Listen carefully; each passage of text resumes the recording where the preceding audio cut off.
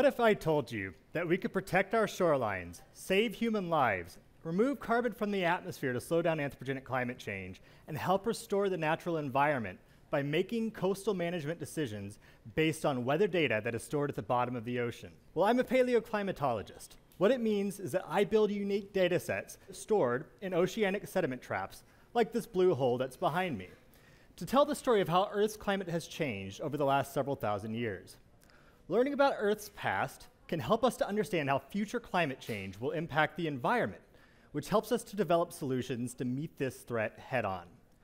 So today I'm going to tell you a 3-chapter story about understanding long-term hurricane risk.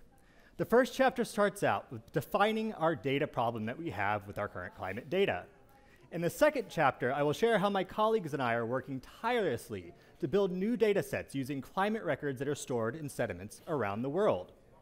In the third chapter, I will discuss how we can actually use this data to inform actionable solutions to help triage and improve coastal resiliency efforts. So to start the story out, let's talk a bit about the current lack of long-term weather data and how it makes it difficult to grasp the scale of the climate crisis that we face. Now, the Earth is approximately 4.6 billion years old. In this time, we only have 170 years of observed weather data. This time frame is not even perceptible on this depiction of geologic time behind me. If we were to scale this to a 24-hour day, this would be less than 3/1000ths of 1 second. Can you predict how a day is going to go based on a moment that passes by faster than the blink of an eye? I can certainly say that 170 years is not long enough to fully grasp the complex relationships of ocean and climate variability on regional hurricane threats and flood risk. People's lives and environmental health depend on being able to forecast these hurricanes and the risk that they will pose, meaning that it's paramount that we find solutions to improve our long-term understanding of regional hurricane activity.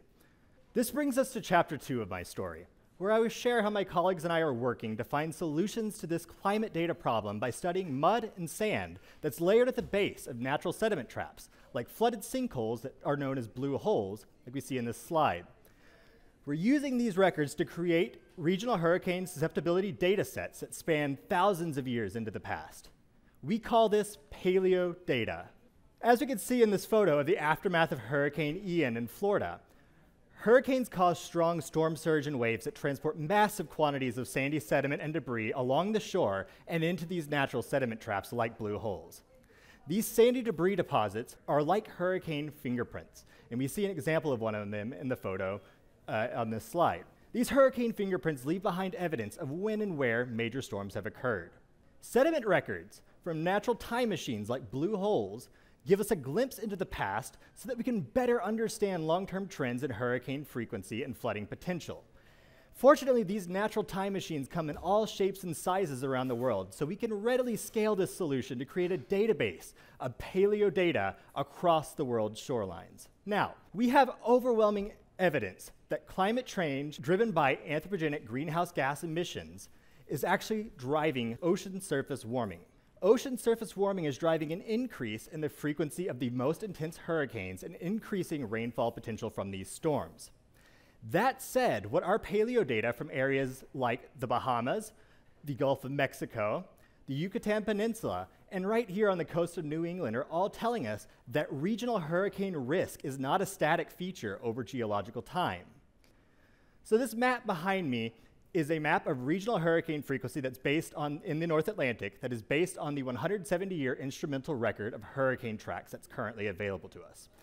Yellow and green areas are areas with lower hurricane frequency, whereas orange, red, and pink areas see progressively higher hurricane frequency.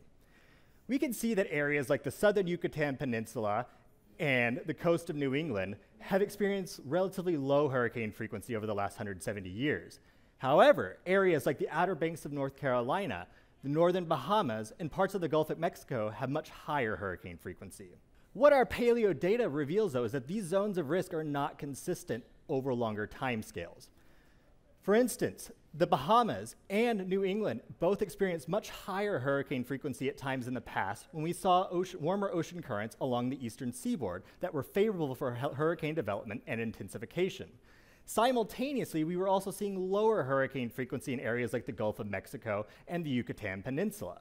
So what this paleo data is telling us is that the instrumental record that we have may not always reflect long-term hurricane risk, as natural changes in ocean and climate conditions can cause some areas to be more favorable for hurricane development and other areas to be less favorable for development. We also learned that long-term hurricane impact frequency in some regions, like the Bahamas, may actually be underestimated by this 170-year instrumental record. This data then suggests that some coastlines may be disproportionately impacted by more intense storms that are expected in the future, and we are not currently prepared for this threat. So one example of how we're using our paleo data to inform us about this.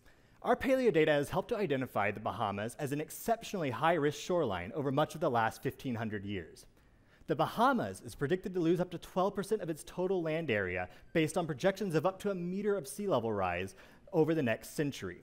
And this is what we see in the left-hand panel on this map. On the right-hand panel, we show estimated inundation of Abaco Island in the Bahamas during Category 5 Hurricane Dorian in 2019. And what we can see is that many of the areas that were flooded by Dorian will already be underwater by 2100 due to sea level rise alone. This means that even weaker storms could produce catastrophic Dorian-level flooding in some areas. So we must act now to help prepare these shorelines for this threat. This brings us to the final chapter of my story, which is where I will discuss how we can utilize paleo data to inform real-world coastal resiliency and adaptation solutions. Now, typically, when urban infrastructure like seawalls, homes, power lines, and bridges are developed, these structures are built to survive storms with similar intensity and impact frequency to what's been observed over the 170-year weather window. However, our paleo data is clearly demonstrating that we are underestimating the recurrence interval and the intensity of some of these storms in the past. This means we could be endangering lives and wasting billions of dollars because of this oversight. So, what can we actually do about this? Well, classically, we've gone about protecting major metropolitan areas by installing concrete storm mitigation infrastructure like seawalls. And while these are sometimes a necessary evil, they can actually enhance erosion, destroy coastal environments, and come with a very large carbon footprint that's needed just to get them developed. However, what we're seeing is that nature has developed eco-friendly solutions that may actually be more efficient at mitigating storm impacts.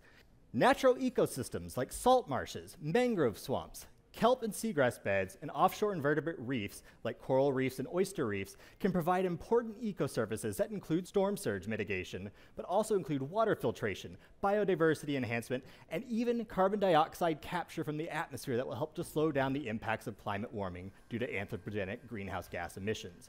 For instance, studies after Superstorm Sandy in 2012 found that if oyster reefs off the New York coast could have dampened storm waves by as much as 200% if these populations were as healthy as they were prior to colonization and overfishing since the 1600s. Using this paleo data can help us to identify the most risk-prone shorelines so that we can select where to focus eco-engineering efforts that can include things like installing substrates for oyster reefs and coral reefs and wetland restoration. In extreme cases, coastal retreat must be considered as continued sea level rise and more severe storm impacts in the future will make certain low-lying coastlines unviable for habitation. That said, I cannot stress enough that we cannot abide neocolonialism in the name of coastal mitigation measures. Many of the areas that are most susceptible to coastal flooding are inhabited by communities that are severely financially underprivileged. While it may be that some of this land does need to be requisitioned to be restored as wetlands, individuals who live there must be well compensated and given the guidance to relocate to ensure that we are achieving true climate justice. That said, all coastal management and resiliency solutions must start with the best available data so that we're making informed decisions. And my colleagues and I are working to bring the insights from our natural time machines to the table for consideration. I'm therefore calling for scientists and policymakers to scale up the development and integration of paleo data so that we can improve our coastal resiliency decision-making. Thank you.